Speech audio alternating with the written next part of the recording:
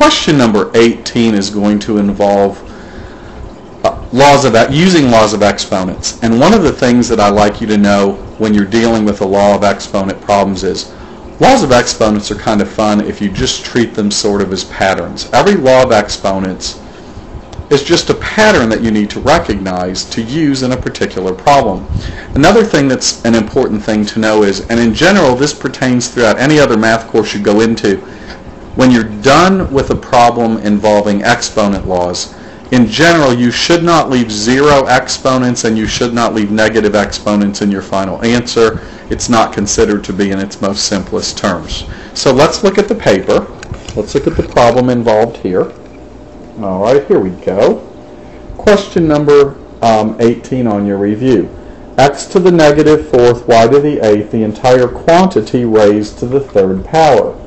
Now, the x and the y, the bases, are going to remain stable. The exponent's going to change.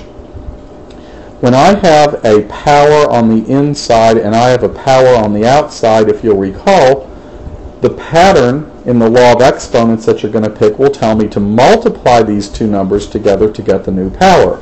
So negative 4 times 3 is negative 12. And analogously, 8 times 3 is 24.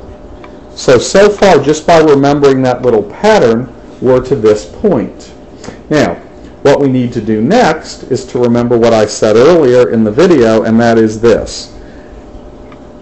Even if the directions don't say, in general, most math teachers are going to assume that you will not leave a negative exponent in your final answer. So, the correct way to write this, leave y to the 24th on the top, and in the denominator you will end up with x to the 12th.